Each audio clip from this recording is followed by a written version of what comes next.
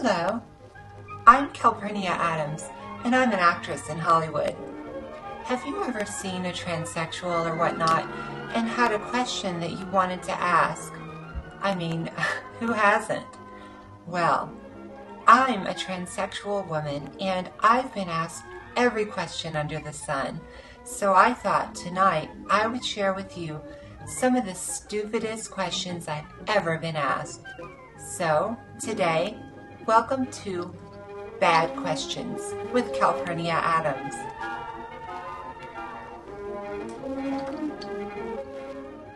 Are you the kind of person who has a lot of questions? I know I am. Like, why is the sky blue? Why doesn't mommy love me? Why can't I stop drinking? Well, if you have lots of questions, I have all the answers.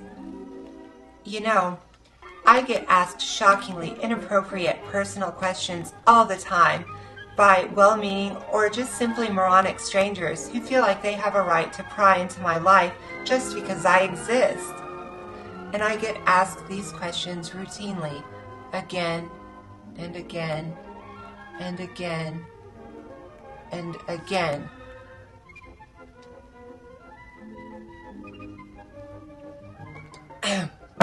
But it doesn't bother me. I like to help people. I've compiled a list of what I call bad questions because, despite what you've been told by your college professors, well, maybe you didn't go to college, but despite what whoever you get your learning from told you, there is such a thing as a bad question.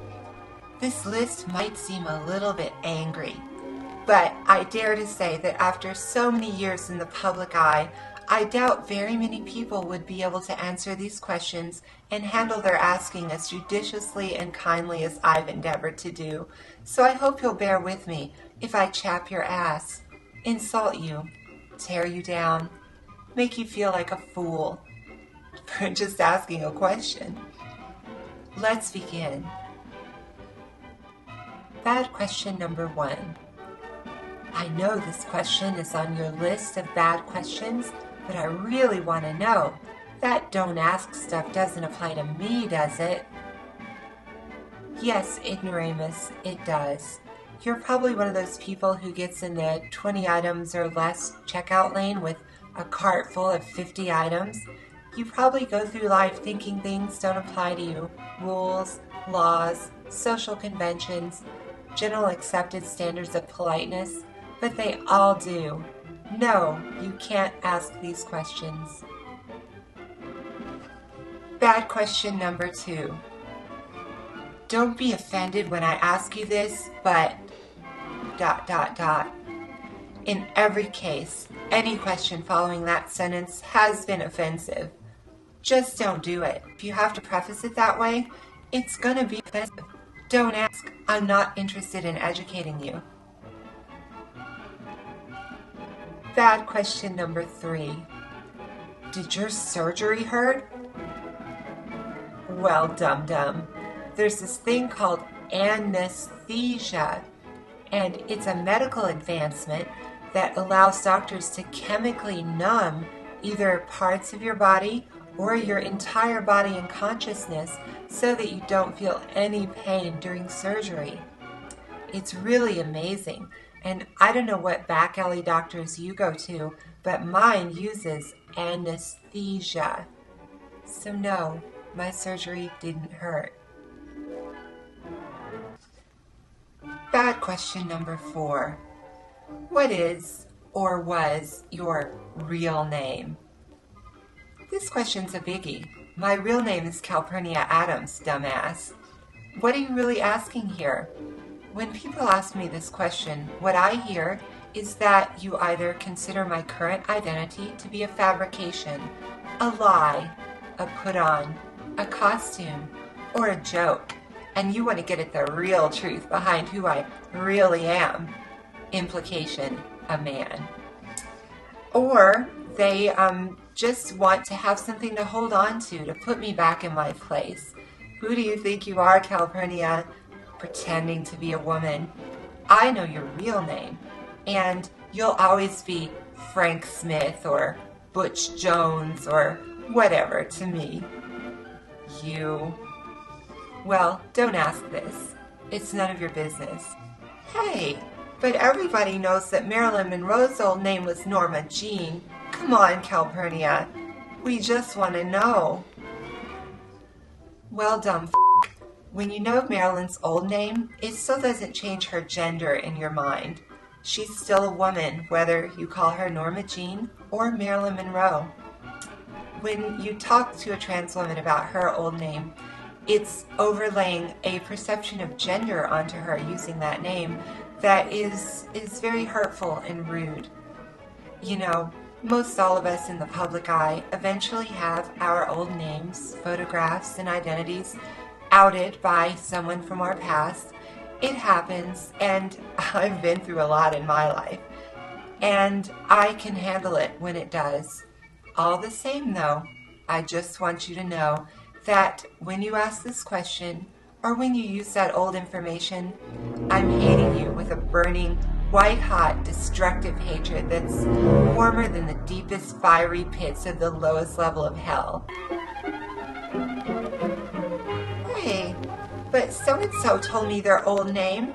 I know the tranny who does my nails at the mall, and she told me right away that her name used to be Bob.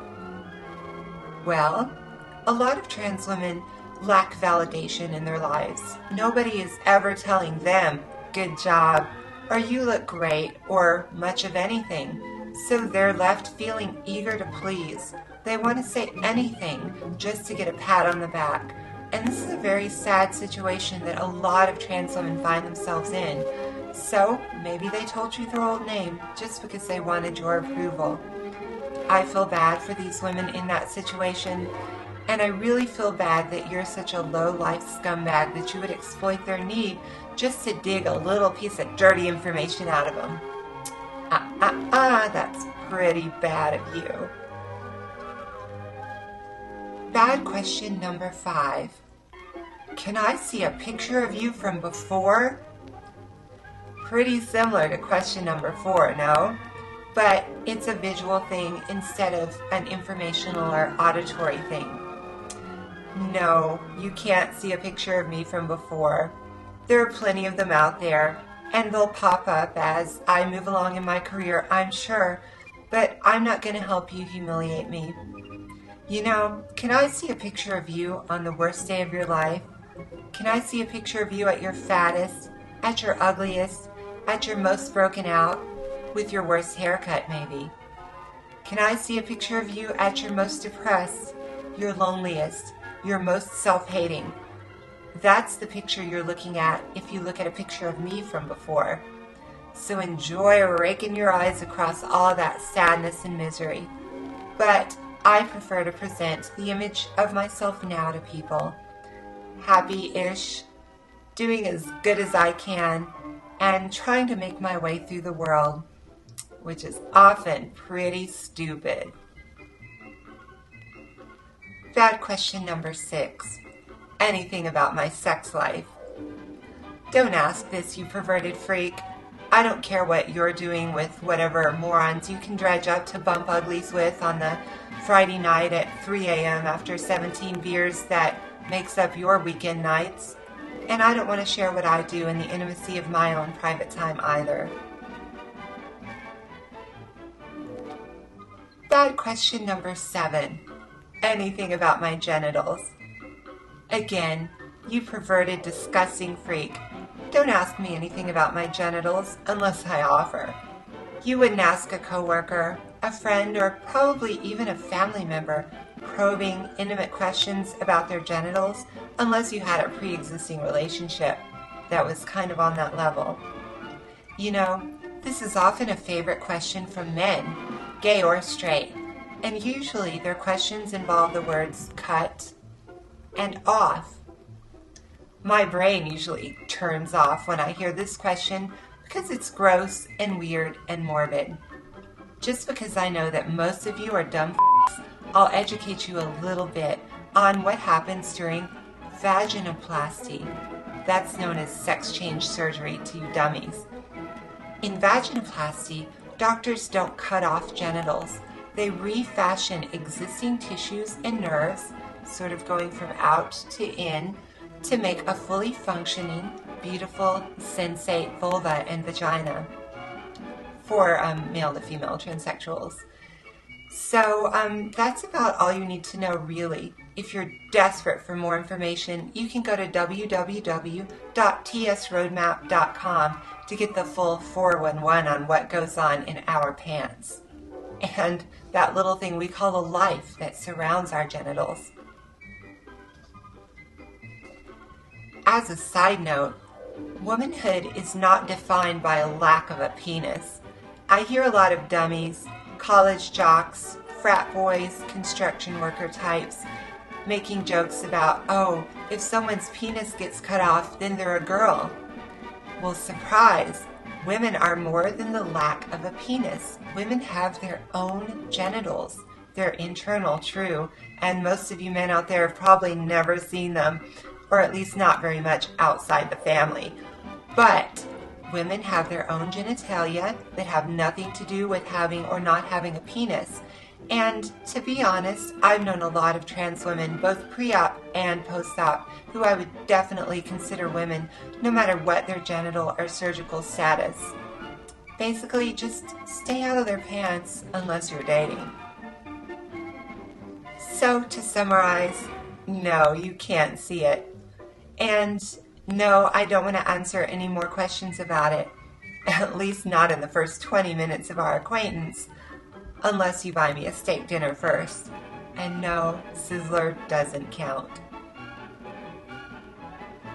Bad question number 8. Do you date straight guys or gay guys? Well, stupid. If you think about it, what do gay guys like in a partner? They tend to like muscles and beard, stubble, and manly sweat and big butchness and you know, Brad Pitt or Vin Diesel or whatever. And what do straight guys tend to look for in a sexual partner? Softness, femininity, flowing, silky, smooth hair, curves, you know, just generally female characteristics. So if gay guys like Brad Pitt and straight guys like ladies, you do the math. Even someone with your tiny brain can figure it out if I lay it out like that for you. I date straight guys, dumbass. Bad question number 9. Are you a man or a woman? Don't ever ask a human being this question. If you can't tell, you don't need to know. Bad question number 10. Girl, are you a tranny? I usually get this one in gay bars, and it's usually coming from fags who already know that I'm transsexual. They're just trying to let me know I'm not getting away with anything. It's kind of like saying, wow, you look really slim. Are you wearing a girdle?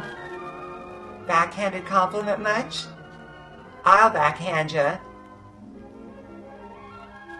Bad question number 11. I think of you as a woman. It's not a question really, but it had to be mentioned. If you say this, you don't really. You've never said this to your mom or sisters or female friends. You only say it to people that you don't really think of as a woman. We know what you're saying. Bad question number 12.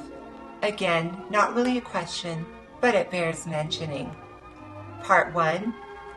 I've seen Tootsie, and I know what you're going through. Well, I've seen Dumb and Dumber, and I know what you're going through. Part 2. I've seen Silence of the Lambs, and I don't want a transsexual teaching my children. Well, I've seen American Psycho, and I don't want a straight yuppie teaching mine. Not that I'd have any children. I haven't started a sweatshop yet. Part 3. I've seen transsexual porn, and I think you're hot, gross. Well, I've seen MILF porn, and I think your mom is hot gross. Bad question number 13. Hey, I know this person named whatever, back in wherever, who is transsexual. Do you know him? Well, I know this dumbass named whatever, back in wherever. Do you know him? Bad question number 14. Say, my hairdresser is a transsexual, / the girl who does my nails is a transsexual, / the checkout person at my gas station's a transsexual. Guess what? I don't give a f***.